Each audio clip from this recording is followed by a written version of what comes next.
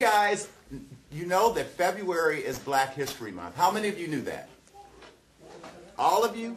All of the kids knew that February was Black History Month. But most importantly, how many of you actually know something about Black History Month? Oh, Melissa, Blaine, you guys know something. For example, Melissa, tell me what is important to you about celebrating Black History Month? I think it is important to recognize all the Black African American people who fought for us now to have freedom. Okay. Now, do we think that we need to say Black and African American, or you think that you could say Black or you could say African American? Or do they mean the same thing? Yeah. They do? Okay. For example, if someone, Blaine, said that you were Black or they said that you were African American, which one would you prefer? African American. African American, why? Because it's just more proper to say it that way. It is? Yeah. Okay. Do you guys agree? Yes. Okay. So right now I'm sitting here with all kids. You know, this is a big discussion going on right now in the United States because some people still are using the word Negro. Some people are using the word African American, and some people are using the word Black. This came up recently with the census. Do you guys know what the census is? Well, the census is when the government counts the number of people of every race and every community throughout the United States to decide where they need to spend funds.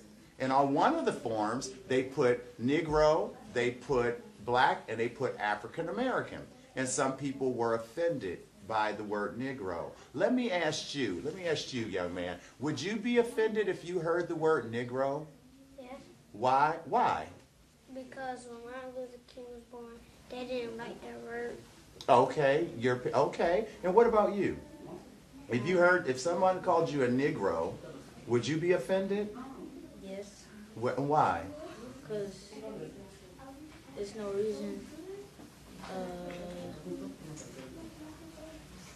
to call somebody a Negro instead of calling them African American. Okay, and more importantly, you would prefer that somebody just call you by your name, right? Because that's who you are. Now, young man, let me find, of all the people that you can think of in African American history, Black history, however you want to, whatever term you want to use, who's the most important person you can think of? Martin Luther King. Martin Luther King, and why? Why Martin Luther King? Because he fought for us. He fought for us to be able to do what? To have freedom. To have freedom. I think we were already free, but I understand exactly what you're saying. Some people didn't feel free, did they? Okay, I need you to talk up because you have things to say, right? Okay. Blaine, what about you? Who would you say is the most important person? Rosa Parks. Rosa Parks. And why Rosa Parks? Because she made a difference. She made a difference? By showing what life should be like, where everybody is the same. Just not by their color. Okay, very good point. Okay, and what about you, Melissa? Because Melissa, I know you have. Who's the most important person to you? Dr. Martin Luther King Jr. Dr. Martin Luther King Jr. I need you to look into the camera because everybody wants to see your beautiful face. Why would you say Martin Luther King? I would say him because he led many of the marches that led to us having equal rights now. You're absolutely right. He led many marches through Selma and also through Chicago and Detroit and Memphis. Does anybody know what city Martin Luther King was assassinated in? Oh wait, no, I don't. Okay, you know?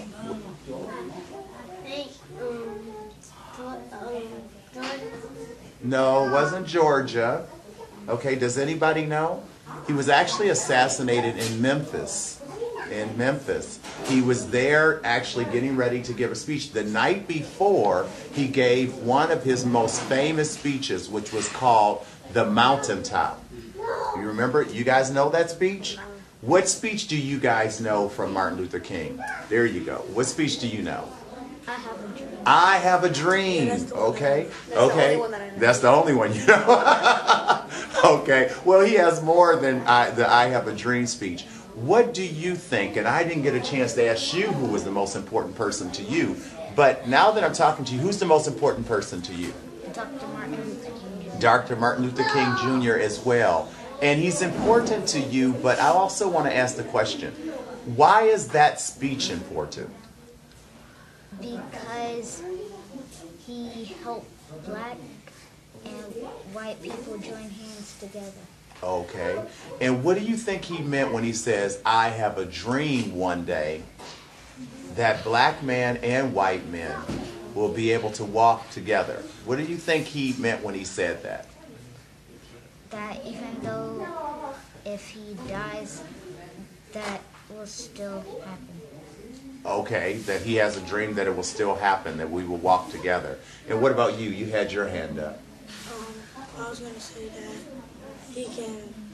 that he had a dream about black and whites talking and being friends. Yes, he did. He had a dream about blacks and whites walking and holding hands and being friends. Now, I'm going to need you to stop biting your nails while we're on camera. I actually believe that you have very important people in your families that are important to black history. Because we're all important. We're all part of black history, correct? Okay. How many of you sitting with me right now think that you are an important part of black history? Yes. We're all an important part because we all make up the story. Why do you think that you're important to black history? You personally. Because you're black. Who are you? What do you want to be one day? Shoe designer. You want to be a shoe designer. Okay, so you want to invent, create, or design something. Okay, we have people. That's very important. What about you, Melissa? What do you want to be one day? I want to be a chef. You want to be a chef, an executive chef, a shoe chef. A sous chef? What do you like to cook? I like to cook all kinds of things. I just like the cooking part about it. Okay. Well, my nephew, who's sitting right here in front of me, he likes to cook as well. Okay, that's what he. What do you want to be, Blaine? Chef. He wants to be a chef as well. And what do you want to be? A football player. What do you want to be? A football player. What do you want to be? What did you say? You want to be the president of the United States? Do you think you could be the president of the United States? Absolutely, I agree with you. And what about you, young man? I want to be a minister. You want to be a minister? Wow. You know, Dr. Martin Luther King was a minister. And you want to be a minister? How old are you? 8 years old, and you already know that you want to be a minister? That's impressive. That's really impressive. Wow. Well, I'm sitting with some dynamic kids of Sarasota, and this just goes to show you that if you ask the kids their opinion, if you ask them what their dreams are, if you ask them what they want to be, they all have an answer. What do you guys think that I want to be when I grow up? What do you think? A producer. A producer, a talk show host, A talk show. a talk show host, a producer, a commercial person, On TV all the time. on TV, a producer. Well, you guys are all right because I want to grow up and be Oprah. So she's a producer and a host of a television show, and she has a little bit of money, so I heard. But I thank you guys so much for taking the time and talking to me, because I think that it's very important to educate our children, and even more importantly, for our children to educate us. Every last one of them is a part of our future, and every one of them is a very important part of Black History Month and Black history in total. So I look so forward to seeing you guys very soon with another segment of On the Town with Lorenzo. Did you guys have a good time? Yeah. Yes. And on my show, there's a word that I use. It's called Lucache. I created the word. Lucache means I'm fabulous beyond words to describe it. Oh, you knew that. Can you guys all say that word with me one time? 1, 2, 3. Lucache.